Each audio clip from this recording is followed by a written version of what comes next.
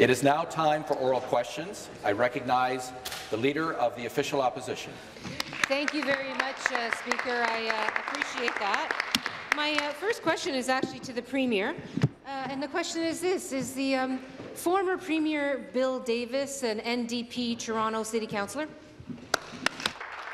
Premier.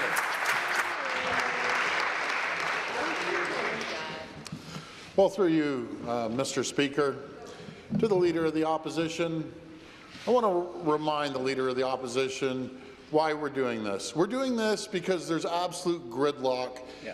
The hard-working people in the back of the factories, the hard-working people in the offices, the hard-working construction folks, they take 3 hours out of their day to go from their home to work. That's 3 hours a day. That's costing the economy, by the way, billions and billions of dollars. We're doing this because we have a dysfunctional government. We need to build transit because Toronto is one of the major engines, along with the 905, keeping this province moving forward. We are in a crisis when it comes to housing, an absolute crisis.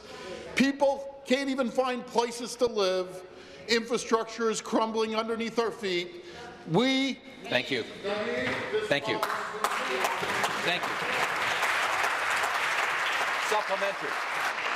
Well, Speaker, yesterday the Premier insisted that only NDP Toronto City Councillors objected to his scheme to override the Charter of Rights, yet even as he was saying those words, former Premier Bill Davis was denouncing this Premier's plan. To quote the former PC Premier, I say this, quote, that Section 33 might now be used regularly to assert the dominance of an elected politician over the rule of law or the legitimate jurisdiction of our courts of law was never anticipated or agreed to, end quote. Premier Davis was at the table when the Charter was drafted. He was the leader of the Premier's party. Can the Premier explain why he's right and the former PC Premier is not? Premier. Through you, Mr. Speaker, I could start naming all the constitutional experts across this country that totally disagree. Opposition will come to order. I could throw up former Prime Minister Jean Chrétien. Yep. I could start naming them all, but I'm not going to. What I'm going to do, my friends, we're going to focus on turning this province around.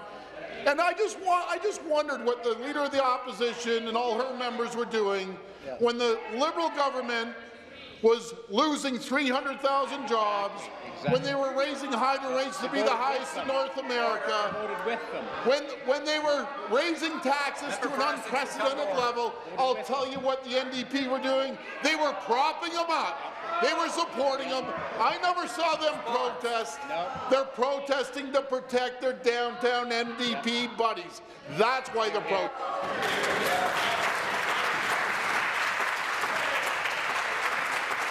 Final supplementary.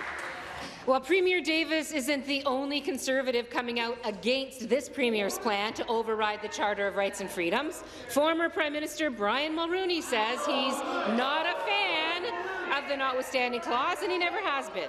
Former PC Cabinet Minister Brad Clark says he's never supported the notwithstanding clause or its invocation.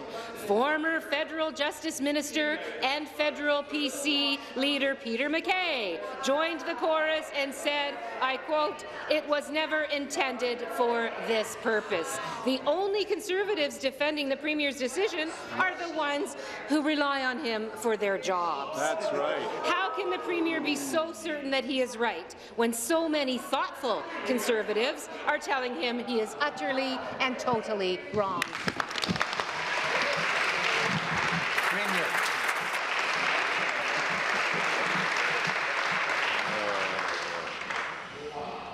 Well, through you, Mr. Speaker, thank you for such kind words that you agree with some great Conservative leaders. My friends, we're going to make sure we get this city going. And again, I just find it amazing how they brought all their buddies down yesterday and they're all jumping around up and down. Where were these people when people's hydro were getting cut off, thousands of families around this province were getting their hydro cut off. Will come to order. I didn't hear the Leader of the Opposition say a peep. No. When 300,000 people were losing their jobs, I never heard the Leader of the Opposition say a peep. No, they voted with them. When the Leader of the Opposition was threatening to close down the Pickering nuclear facility, 4,500 jobs, they would have been out of a job right now if it was up to the NDP. Gone. We would be paying $2 a litre for gas if it was up to the NDP. Thank you. Stop the clock.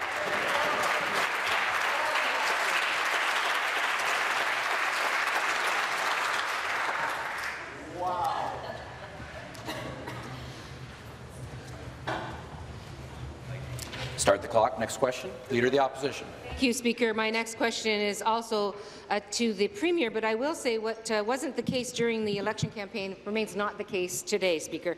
Notwithstanding that, the Premier's bragged very clearly that he won't be shy about overriding the Charter again if there are issues where he just isn't getting his way. So can the Premier tell us if there's any circumstance at all in which he wouldn't override the Charter?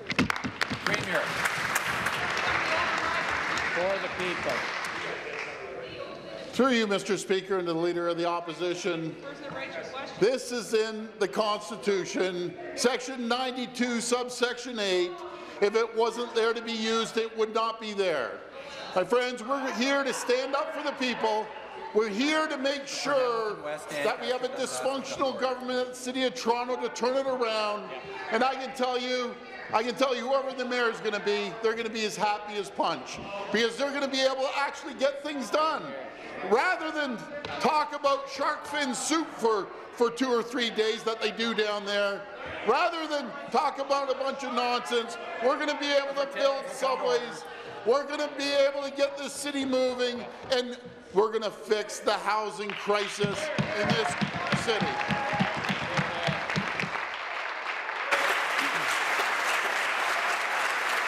Members will take their seats, please. Start the clock. Supplementary. Thank you, Speaker. The Premier was crystal clear. He's not going to be shy about overriding our charter rights.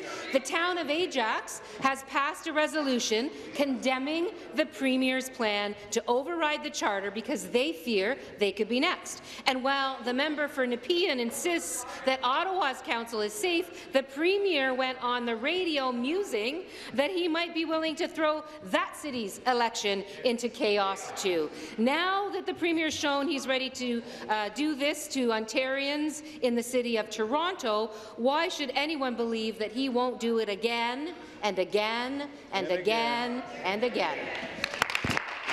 Premier. Through you, Mr. Speaker, again, where was the Leader of the NDP when the Liberals were raising taxes, hydro rates, making it the most indebted region in the world? Right beside them. I didn't see all the lawsuits coming. I did not see any lawsuits coming from their special interest groups, politically activists that are getting paid by these special interest groups to come down here and disrupt Queen's Park. We live in a democracy. This is going to be the will of the people. We're re-elected with 2.3 million people to move forward and make changes in this province. Mr. Speaker, we're going to get this province going. We're going to make sure that we lower gas prices, we lower taxes, we put money back into the people's pocket instead of taking money. You know one thing, and that's to raise taxes, to raise gas prices. Thank you. Thank you. Stop the clock.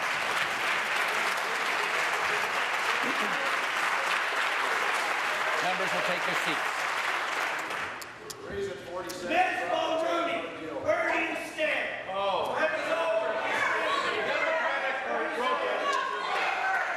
I would ask. Thank you. Order. The Premier will come to order. The Premier will come to order. The member for Waterloo will come to order.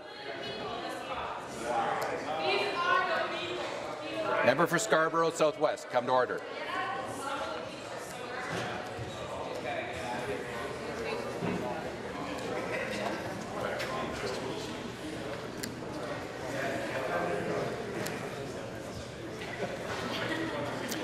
Start the clock. Final supplementary. I suspect, Speaker, that the Premier missed a heck of a lot of what went on in Ontario because he was probably in Chicago during that time. That's right.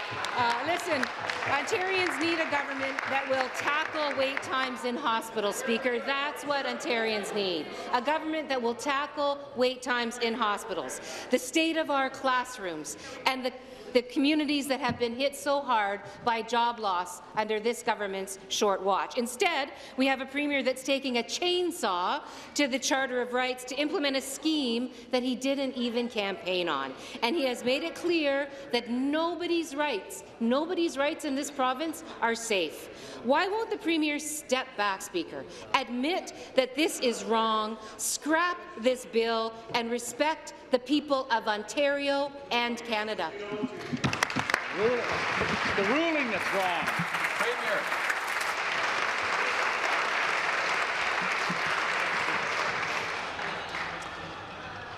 Through you, Mr. Speaker, again, I want to find out where the NDP was for the last 15 years. They were propping up the Liberals. 97%. 97% of the time, they were in favour of raising higher rates, raising taxes, Official opposition, come to order. losing 300,000 jobs. Where were you, Leader of the Opposition? I'll tell you where the Leader of the Opposition was. They were side by side with the Liberal government destroying this province. They were side by side this government in creating the green energy scam, the carbon tax, the Green Energy Act. That's what you're focused on. You aren't focused on creating jobs because ever since we've been down here, Leader of the Opposition, through you, Mr. Speaker, not one idea have you ever come up with reducing taxes, creating jobs. You're too busy. Premier will take his seat. Stop the clock.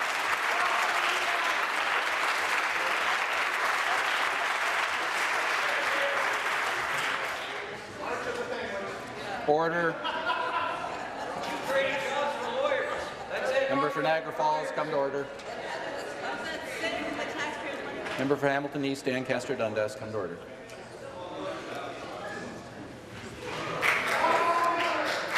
Government side, come to order.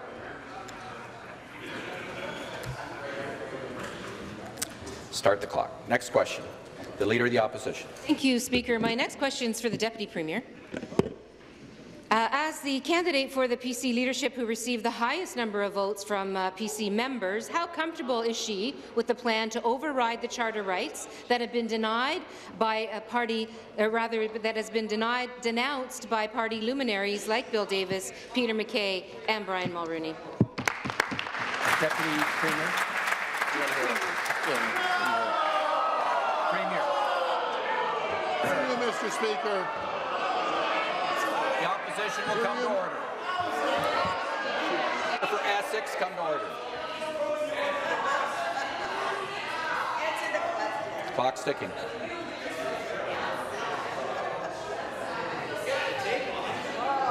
Order. Premier. Through you, Mr. Speaker, I'll tell you what my great Deputy Premier and Minister of Health is doing. Working around the clock, fixing the broken healthcare system that you helped the Liberals prop up. Help reducing the debt. Help creating jobs. That's what we need in Ontario. We need to create good-paying jobs. We need to reduce the taxes, which we're doing, to a point of 20%. For anyone making up towards $80,000, we're actually putting money back into those folks' pockets.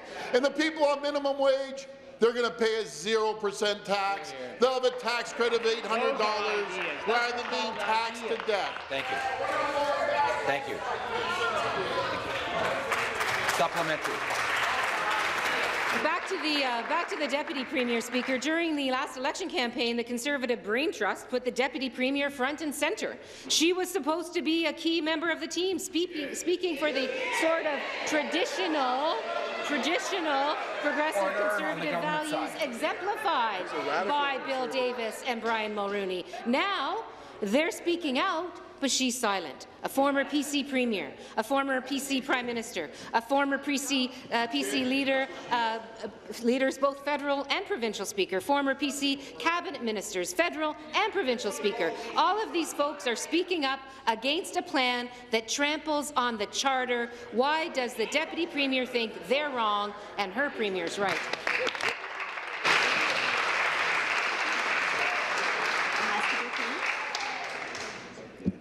Premier.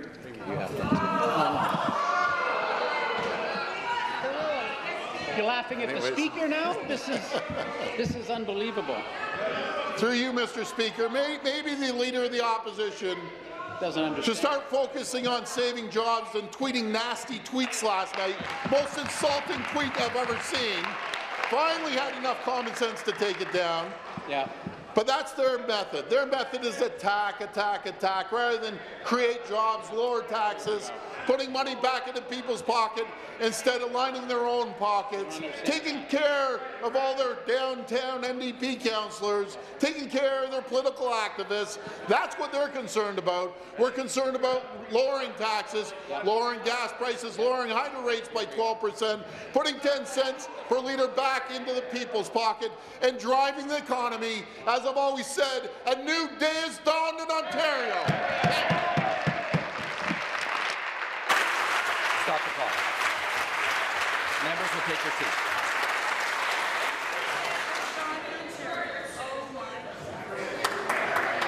Start the clock. Next question, the member for Peterborough-Kawartha. Thank you, Mr. Speaker. In the spirit of how things are going today, I have a very tough and difficult question for the Minister of Agriculture, Food and Rural Affairs. Actually, I wrote it. Thank you very much. Earlier today,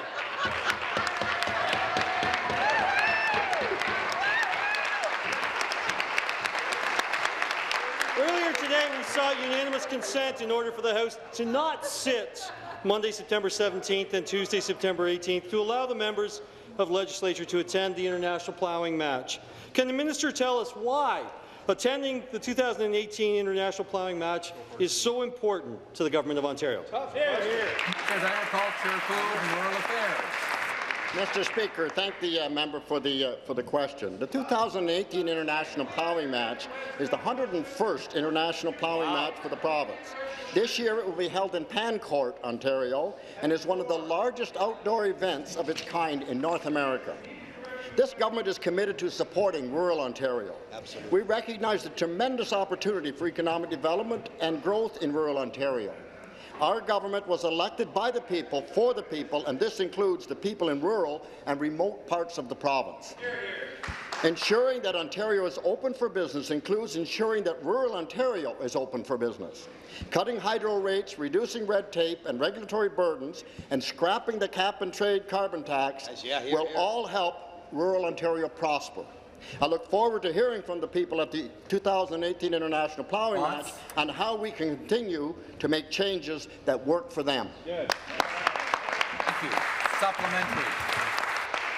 Thank you very much, Mr. Minister, for that answer. I look forward to attending the 2018 International Ploughing Match alongside many of my colleagues in the legislature, and hopefully I get the opportunity to relive my childhood and can climb back up on the Cockshut 20.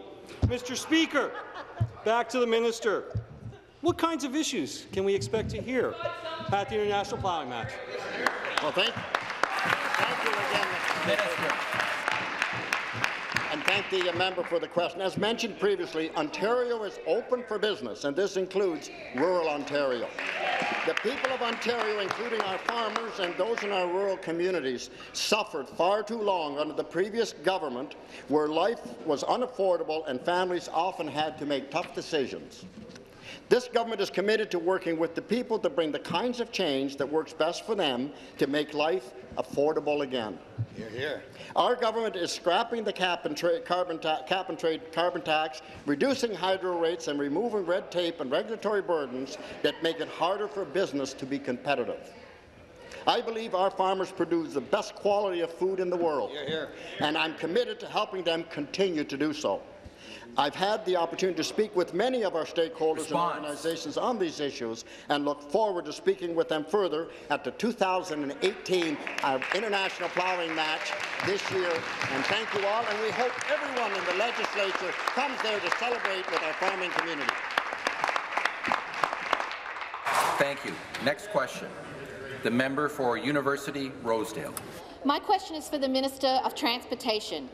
Every time the Premier mentioned transit yesterday, he said something false. Toronto's 45-seat council has approved... I have to ask the member to withdraw. Withdrawn. Put your question. Council has approved many transit projects. They've opened up a new subway extension. The Eglinton Crosstown is also on its way. Bill 5 is not about transit or efficiency. In fact, yesterday, the Premier repeatedly confirmed that the real purpose of Bill 5 is to target progressive Toronto councillors, mentioning several of them by name.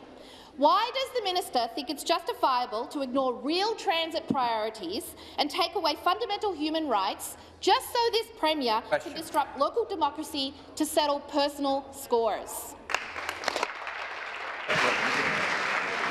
Minister of Transportation. To the Minister of Municipal Affairs and Housing.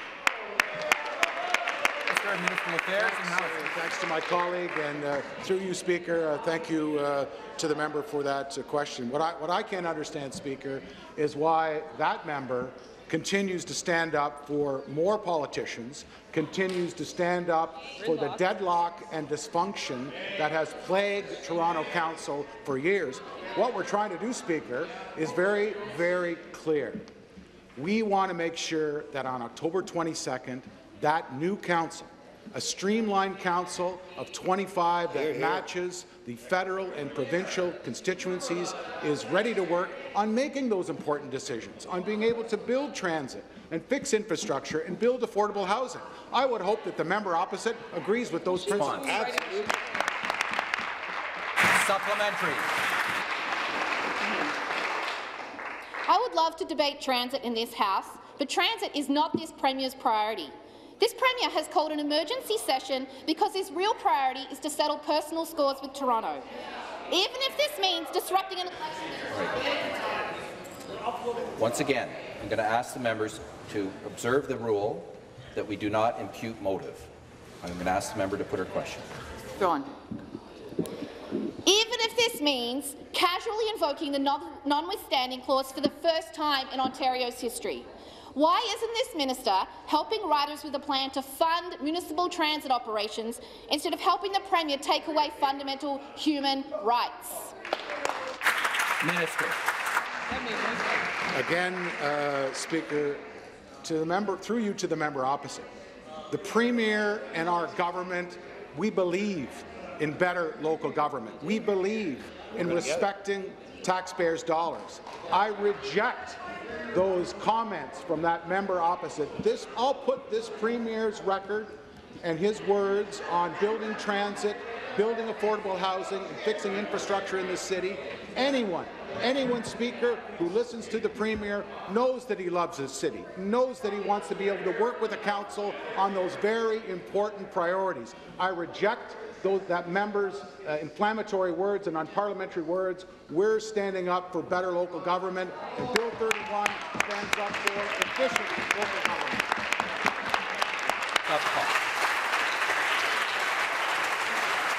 Members will take their seats. Start the clock. The next question, the member for York Centre.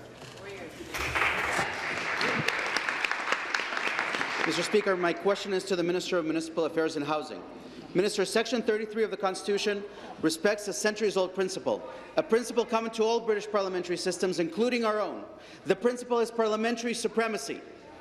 That's why when finalizing the charter, our friends from the prairies insisted on the inclusion of Section 33 in the event that the court exceeds its jurisdiction. With respect to the court, on Monday, the court exceeded its jurisdiction. Speaker, the law is clear. Applications are designed for findings of fact, and especially not of this magnitude. With respect to the learned judge, finding that Toronto City Councillor cannot effectively represent 110 people is just not an error of law. It's an error of law and an error of fact, in that the court exceeded its jurisdiction. To do so and strike down our government's priority is precisely what the drafters of Section 33 had in mind. Conversely, our government's intent, our government's. Ask the opposition to come to order.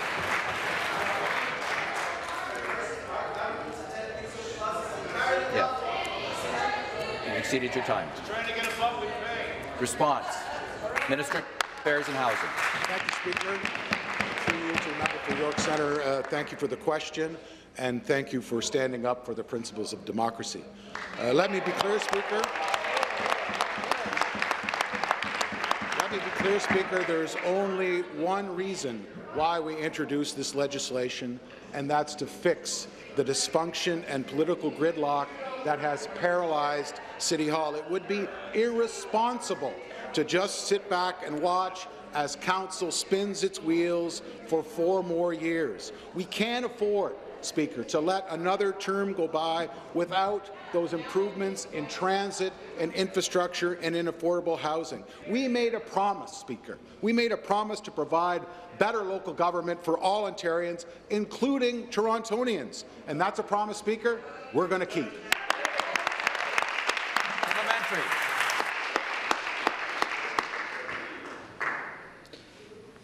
Thank you, Minister. Back to the Minister of Housing and Municipal Affairs. Speaker, our government's intended use of the clause is entirely lawful since such power is expressly afforded to the government in the Charter. To suggest that our action is unlawful is an affront to the Constitution, since the Constitution expressly permits it.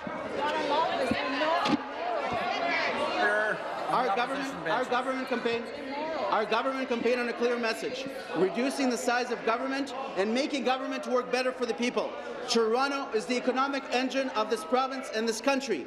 For the people of York Centre in North Toronto, building infrastructure and building subway is a priority, and they expect this government to use every lawful measure available to it to make use on these priorities, a measure that is expressly provided for in the Charter. Could the Minister kindly explain why is it so important to respond to this week's court ruling by passing Bill 31?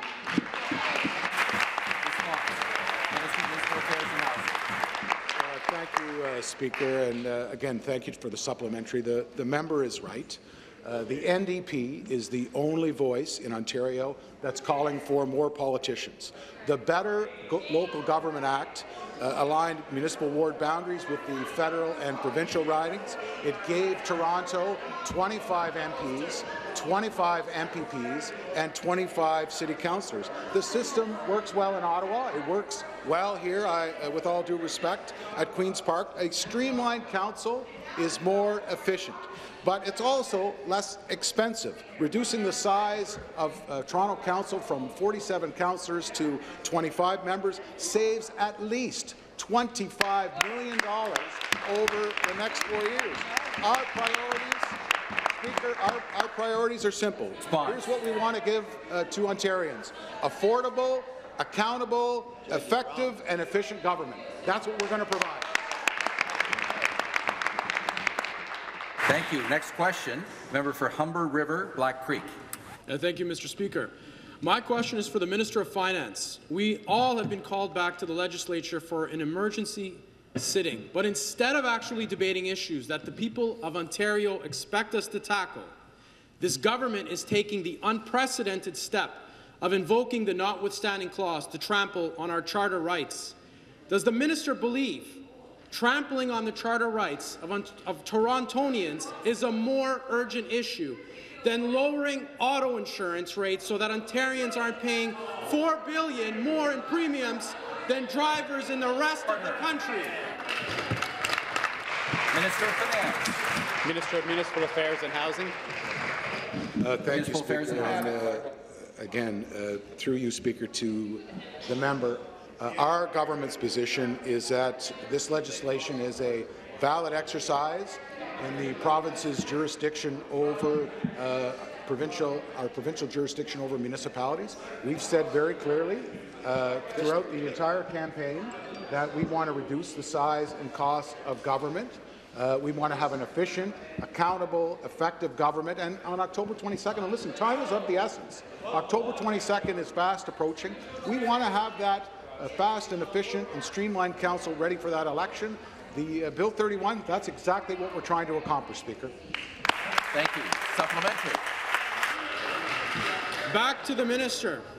Residents in my riding of Humber River, Black Creek pay sky-high auto insurance rates because the government continues to allow insurers to charge drivers higher premiums based on what neighbourhood they live in. Shame. When I go door to door and talk to my constituents about unfair auto insurance premiums, that is at the top of their list of concerns they expect this government to deal with. Not unilaterally cutting Toronto City Council. Minister, why is violating Torontonians' charter rights a higher priority than ending unfair neighbourhood discrimination in the setting of auto insurance premiums? Minister. Thank you again, Speaker, and again through the member. I can't understand how this member could stand in his place and allow 4 more years of deadlock and dysfunction at Toronto City Council. I can't understand that. We made it very, very clear, Speaker. I'm trying to get this in the calmest possible way for the member to understand that a 25-member council that has the same boundaries as the federal MPs, the federal provincial MPPs, it's going to provide that streamlined council so they can make those important decisions. The Premier and I are on the same page. Our government's on the same page. We want to give them the tools to do that. And October 22nd is fast approaching. Why doesn't the member agree that it's well within our rights as a provincial jurisdiction to deal with this bill, to have it passed for the municipalities, and to actually provide some certainty for Toronto City Council? Next question. Member for Ottawa, Vanier. Mr. Speaker, to the Attorney General. Government has a duty to act responsibly. As the Attorney General considered that she could lose her appeal of Justice Belobaba, not only on freedom of expression grounds, but also on the other violations that were alleged that cannot be obliterated by the notwithstanding clause, with the prospect of an unconstitutional City Council sitting in Toronto. As she considered that Bill 31 uses the notwithstanding clause in an ill-advised way, in a retroactive way, which she cannot do. As she considered that Bill 31 raises other legal uncertainties because it uses the notwithstanding clause in the context of a democratic rights. As she considered all the legal challenges that are about to be unleashed against Bill 31, does she believe that costly legal battles and legal uncertainty is good for Ontario? Thank you. The Attorney General. Mr. Speaker, I thank the honourable member for her question. We are using the Charter, as I said, to uphold the Constitution. And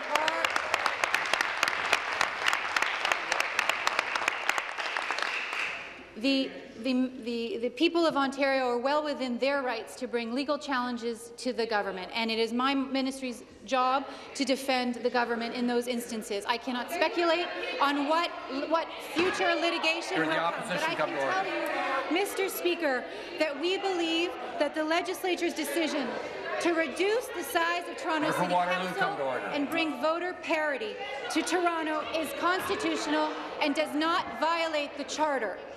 That is why our government has appealed the ruling and is seeking a stay of the Superior Court decision, and we will await the result of the appeal. Thank you. Stop the clock. Members will please take their seats. Start the clock. Supplementary.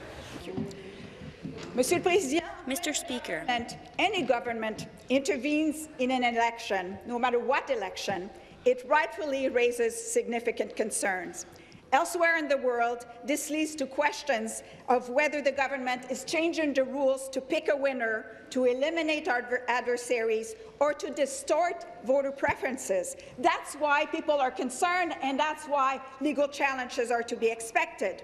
And we know that elected officials that are elected under a cloud of illegitimacy, under a cloud that is raised by the fact that violations of rights have been found, and the notwithstanding clause confirms that indeed violations of rights have been found. They will be elected under a cloud of legal doubt, marred by controversies. Does she believe that this is a service to Toronto to elect people that will be efficient but will continue to operate in an illegitimate fashion? Response, the Attorney General. Mr. Speaker, we are using the legal tools at our disposal to provide the certainty that the people of the City of Toronto need with respect to their election. Section 33 of the Charter confirms the paramountcy of legislatures to decide matters within their jurisdiction, and it is a tool that recognizes the long-standing principle that Canada is a parliamentary democracy. Section 33, the purpose of Section 33 is to provide a mechanism so that where there is a disagreement between a judge and a legislature surrounding the constitutionality of a law, that the people get the final say. And as with all exercises of parliamentary power, the ramifications of our decision will occur at the ballot box, and that is a principle of parliamentary democracy. Stop the clock. Members will take their seats.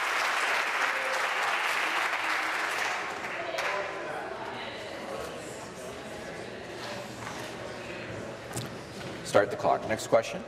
The member for Ottawa West Nepean. Thank you, Mr. Speaker. My question is for the Minister of Energy, Northern Development and Mines.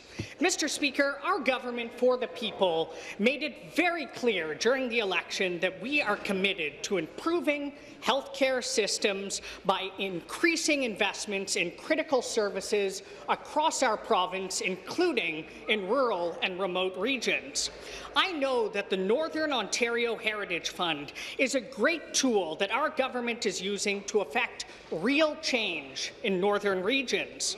Can the minister please provide the members with an update on a new project that is going to improve the lives of Northern Ontarians? Mr. Energy. I thank the member from Ottawa West Nepean for his important question. I thank the Premier for his leadership and the Minister of Health as the minister responsible for Northern Ontario Heritage Fund, but perhaps more importantly as a former nurse who's worked extensively in Northern Ontario. I have a deep appreciation for the needs, the issues, but more importantly the opportunities that we have to improve access to quality health care services. And that's why the Northern Ontario Heritage Fund, Mr. Speaker, has responded. And I'm pleased to announce that we'll be providing more than $1.5 million in resources for the Nipissing and Parry Sound districts to build a new palliative care facility. This goes to one of our core commitments to improve health care services across Ontario, but importantly for Northern Ontario, Mr. Speaker, at an important critical time in the lives of people, patients and their families. Thank you. Supplementary. Thank you, Mr. Speaker, and thank you to the minister for his leadership on this important file. Mr. Speaker, we know that end-of-life care and decisions are an extremely difficult time for individuals and their families. I am proud that the government is taking a leadership role investing in end-of-life and hospice care through the Northern Ontario Heritage Fund. Can the minister explain the impacts of this investment on the lives of local residents in the Nipissing area and their families? Minister of Finance. Minister of Finance. Thank you, Mr. Speaker, and to the Minister and to the member from Ottawa West Nepean. This investment of $1.5 million to help build this new palliative care facility in Nipissing will have a huge impact to the people in the area. Once built, the Nipissing Serenity Hospice will be a home away from home, helping those who need it most, those who are facing the most difficult path of end-of-life care. It will be a caring and supportive environment where friends and families can receive the dignity, compassion, and quality of care they deserve in their final days. Through this investment, our government reaffirms its commitment to building a healthcare system that works for patients and their families. Our government has committed to improving all the lives of the people in every corner of our great province. Speaker, that is a promise made by Premier Ford and a promise kept. Thank you. Stop the clock.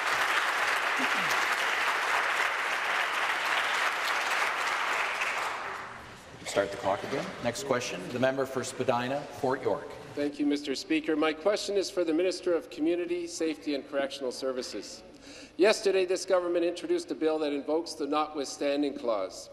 We are spending time and resources on a bill that violates our fundamental charter rights, including the rights of Ontarians to fundamental freedoms and legal rights, including our right to life, liberty and security of the person, our right to be secure against unreasonable search and seizure, our right not to be arbitrarily detained or imprisoned. He is suspending our rights just so as the Premier freely admits he can settle his score with Mike Layton and Joe Cressy. Speaker, does the minister... So, once again, I'm going to remind all members and ask them not to impute motive in their question. Please put your question. Withdrawn, Mr. Speaker. Speaker, does the minister believe that violating the charter rights of Torontonians is a more pressing issue than working on gun violence and poverty in this city? Minister of Community Safety. I refer the matter to the Minister of Municipal Affairs. Minister of Municipal Affairs and Housing. I want to thank my colleague, Speaker. I also want to thank you for your work in dealing with the tone and some of the unparliamentary language that I'm hearing from the opposition. Our government has introduced the Efficient Local Government Act and also to invoke Section 33 of the Charter to ensure that the City of Toronto's wards and the number of councillors can be aligned to 25 prior to the October 22nd election. It's very important for us to put that forward as a bill at the earliest possible convenience. As you know, the Premier made a commitment to recall this legislature because time is of the essence. The October 22nd election is fast approaching, and we need to have this bill on the order paper in order to provide that streamlined council to make those very important decisions. And again, you know, the member can have inflammatory rhetoric and take potshots at my Premier and our government, but let's get to the reason that we are here. We're here to deal with efficient local government. Supplementary. Mr. Speaker, I don't blame the Minister of Community Safety and Correctional Services for not standing up to defend his government. I hope he has the guts not to stand up to vote to suspend our rights when this bill comes to a vote. We should be working in this House on issues like affordable housing and childcare, on public transit in the city. We should be working on the fact that Toronto is the child poverty capital of Canada. And we need to change that. That's what we should be working on. We should not be working on a bill. There is no urgency to pass this bill come to order. To suspend the rights of the people of this city and of this province. Minister, will you be supporting this bill? Minister of Municipal Affairs and Housing. Well, Speaker, I introduced the bill yesterday, so I am going to be supporting the bill.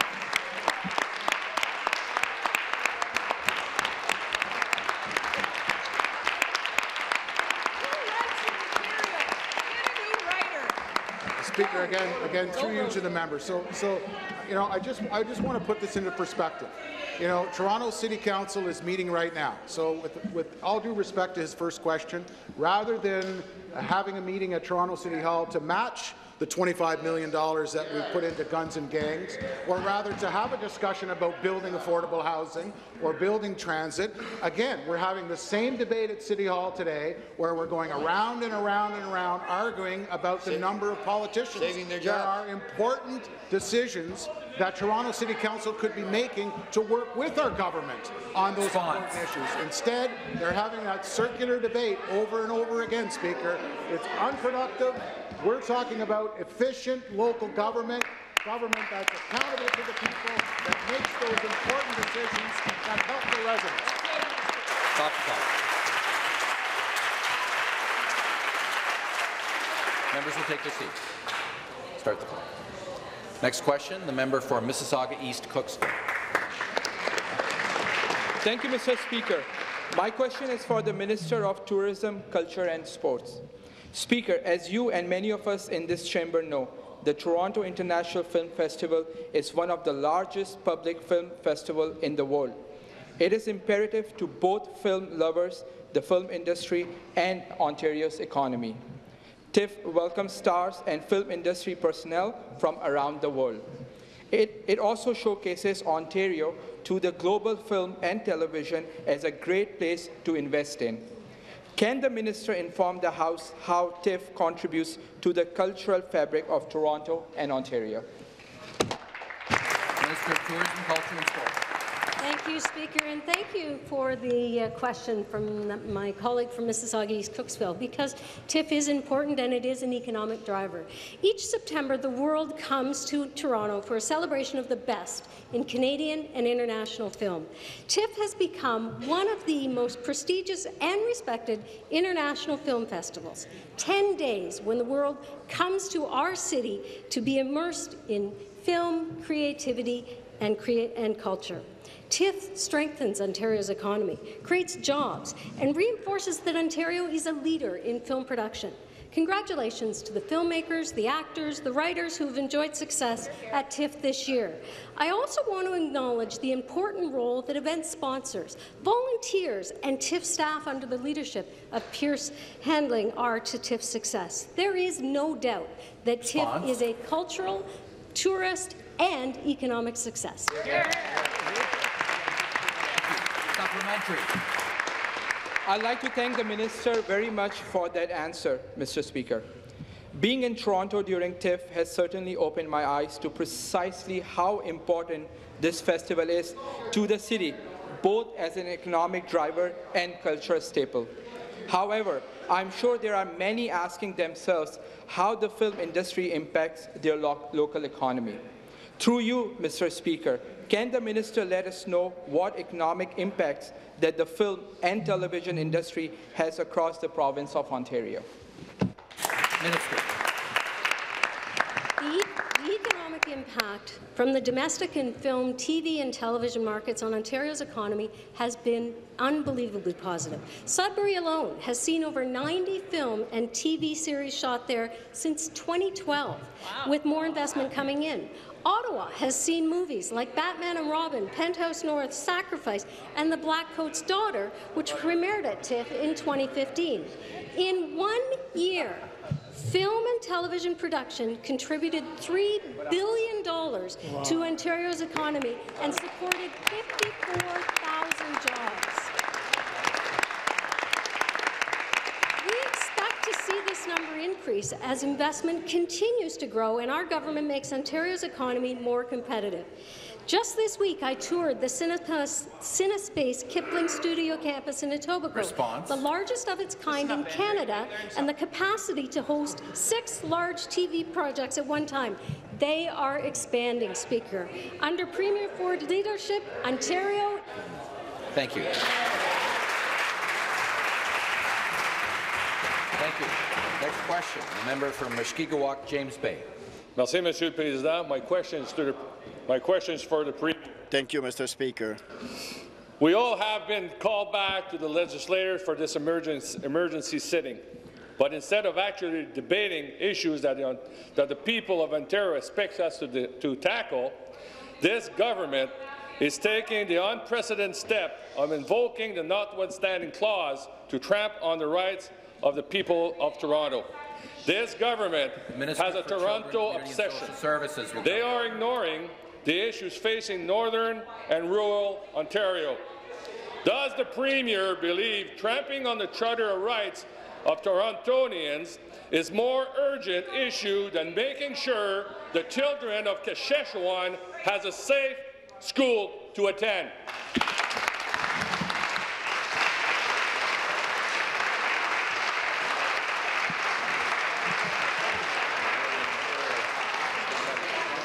Premier. Through you, Mr. Speaker, I'll tell you what the Premier is concerned about. The Premier is concerned about creating good-paying jobs, getting the city moving, getting transit moving, stopping the guns and gangs. I'll tell you, my friends, I find it ironic the City of Toronto is meeting today because I personally asked the Mayor, call a special meeting for the guns and gangs. We handed $25 million over to the police. The Mayor refused to call the meeting. But when it comes down to saving all the little politicians down at the City of Toronto, they called a meeting instantly. They're getting their priorities mixed up. We need to get the city moving again, and we will get the city moving again. Supplementary.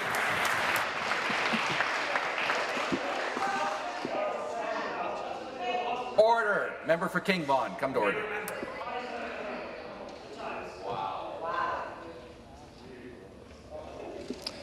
Back to the Premier. The community of Saskatchewan ordered their school closed because of the repair backlog. There is a chronic water damage. The walls grow hot, but the fire alarms don't work. Children are getting lung infection and pneumonia from the mold. I toured the community, Speaker. I saw it with my own eyes. What tops the list of concern of my constituent is make sure their children doesn't lose an entire school year because of their school is falling apart. Not unilaterally cutting Toronto City Council. Premier, why is violating Toronto Charter rights a higher priority than getting the kids of Saskatchewan into a safe school they can learn in?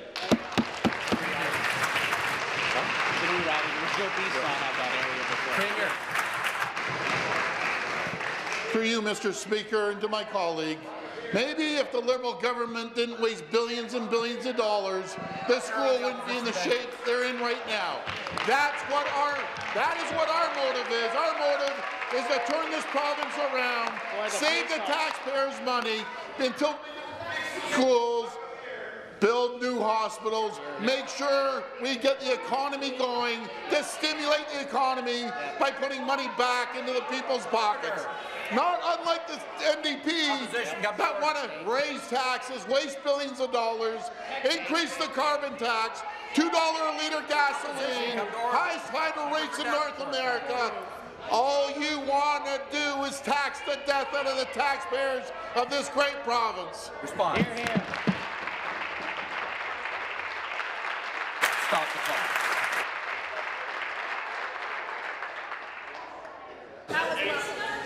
Order.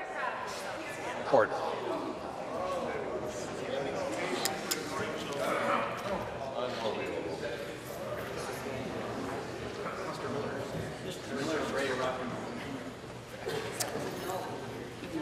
Start the clock. Next question, the member for Parry Sound Muskoka. Thank you, Mr. Speaker. My question is for the Minister of Community Safety and Correctional Services.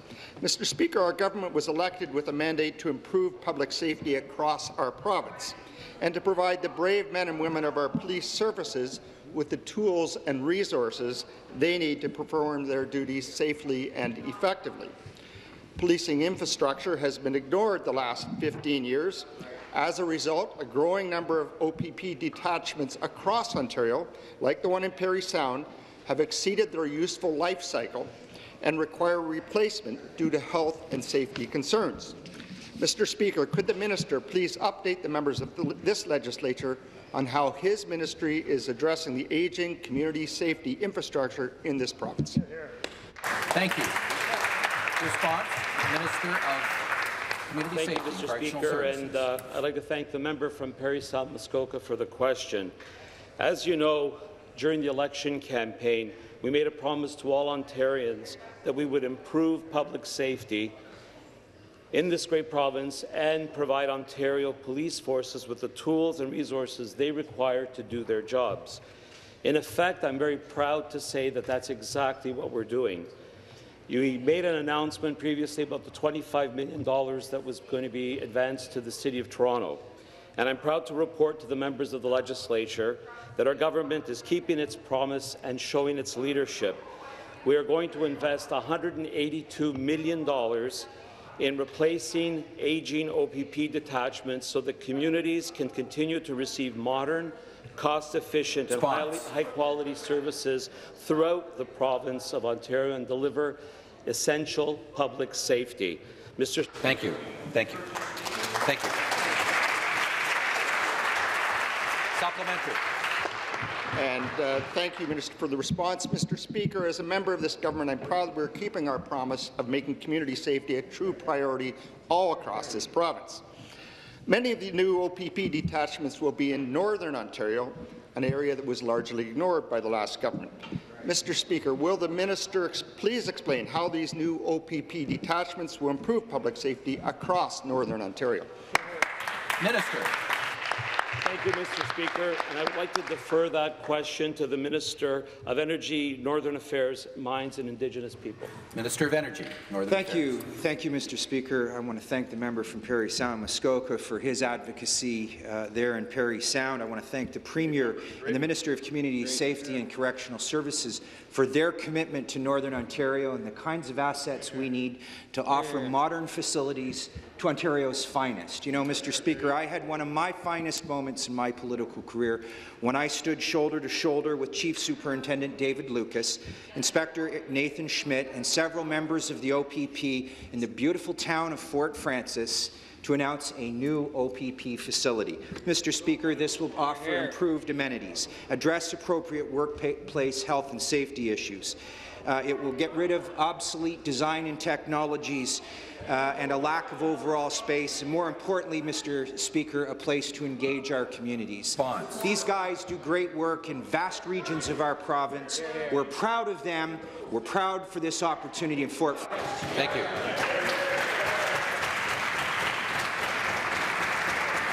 Thank you. Next question, the member for Toronto St. Paul's. Good morning, Mr. Speaker. My question is for the Minister of Education. Children have been back to school for over a week. This government has left teachers with the dangerously outdated 1998 curriculum, which fails to teach kids how to keep themselves safe in today's society. These are the issues Ontarians expect their government to deal with. But instead, the Premier has called us here to force through this unprecedented anti-democratic legislation. Does the Minister of Education believe that violating the rights and freedoms of Toronto voters is more important than finally giving teachers the material they desperately need to keep our children safe? Minister of Education. To the Minister of Municipal Affairs and Housing. Minister of Municipal Affairs and Housing. Thanks, Speaker. Our position is that we're welcoming our opposition come to order. Legislative rights as a democracy, as a government that received 2.3 million for Essex come to order in the June 7th election to place a mandate before the table. And yesterday, after the Premier recalled the legislature, we tabled a very urgent priority for this government. The Efficient Local Government Act, and we believe that that's a bill that this legislature needs to deal with forthwith. There are many, many priorities that this government has in our province, but because there is an October 22nd election, there's a bit of urgency. We need to have this bill go through the legislative process as fast as possible. We need to have a council at City Hall that's not arguing about the amount of politicians, but actually argue about the important issues that are facing Torontonians. That's exactly. Thank you. Supplementary. Thank you, Mr. Speaker. Back to the Minister of Education, and I hope she can answer her own question this time. The 1998 curriculum that this government has recklessly forced back into classrooms doesn't even include the word consent, let alone a lesson on it. Our children's safety is urgent. Our children's health and well-being is critical. Why does the Minister of Education think it is more urgent to trample on the fundamental rights and freedoms of my constituents than to provide our teachers with the curriculum that, again, will keep the students safe?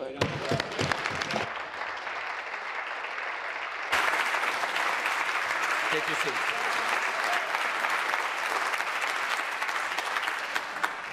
Minister of Municipal Affairs and Housing.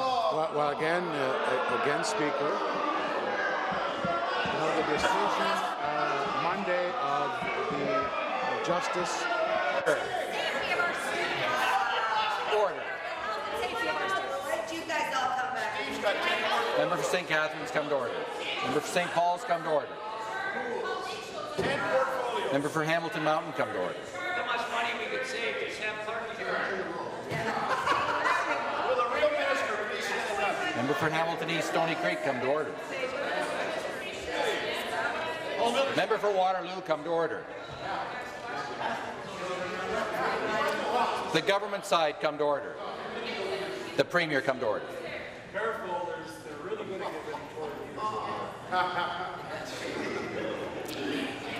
get Minister. Thank you, Speaker. You know, this government has lots of priorities. However, the Justice's decision on Monday has precipitated a recall of the legislature and the Efficient Local Government Act to be tabled yesterday. But, you know, Speaker, I think I understand where the NDP are coming from. They're a party, based on what I've heard in this legislature and out in the community, I don't think they actually want new affordable housing built in Toronto. I don't think they want infrastructure to be worked on with our government and Toronto City Council. Response. They want new transit. You know what, Speaker? I think they should rename themselves to the No Development Party. I think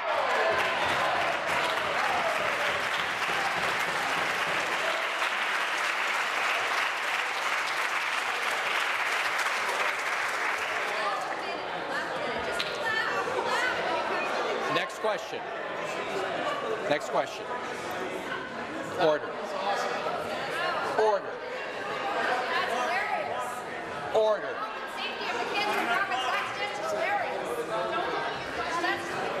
Order. Member for Davenport, please come to order.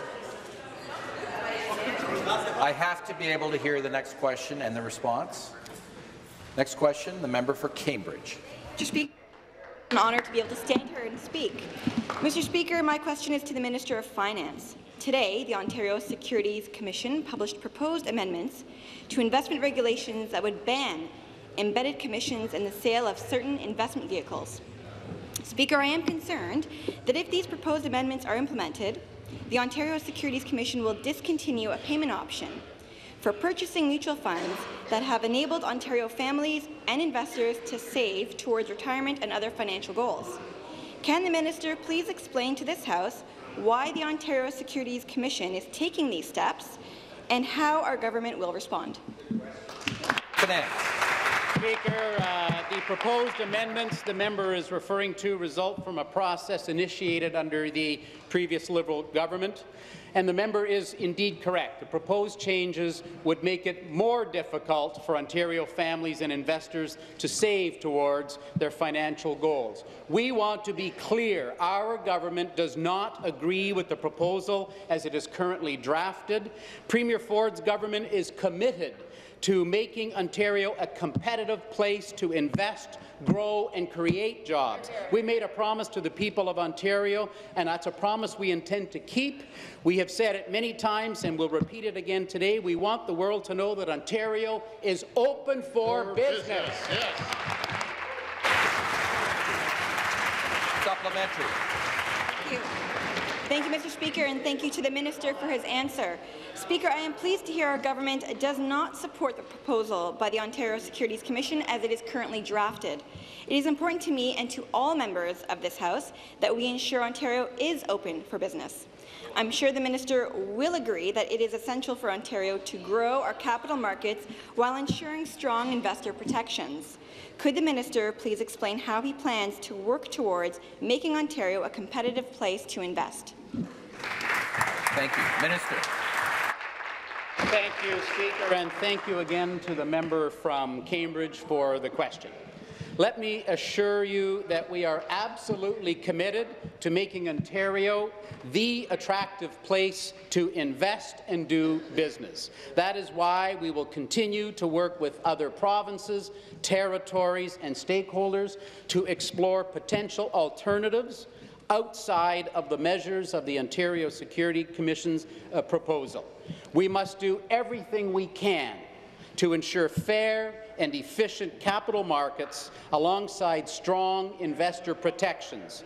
In doing so, we will continue to allow people across Ontario to save towards retirement and their other financial goals. Speaker, it is critical that we give the hardworking people of Ontario every opportunity to have their money work for them. Thank you.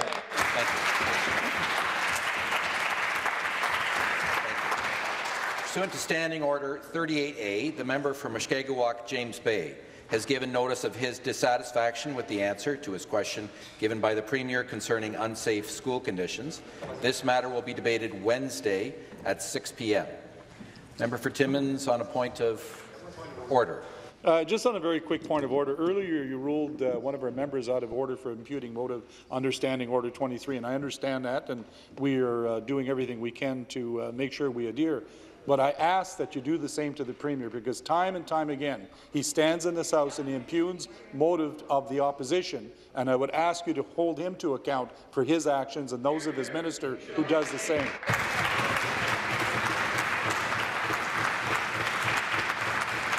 I will acknowledge the member's point of order and reiterate once again, Minister of Transportation, come to order. Once again, reiterate to all members of the House that it is inappropriate to impute motive in your questions, in your statements, in your preambles. I would ask all members to think about that and do it. There being no further or deferred votes, this House stands in recess until 1 p.m. this afternoon.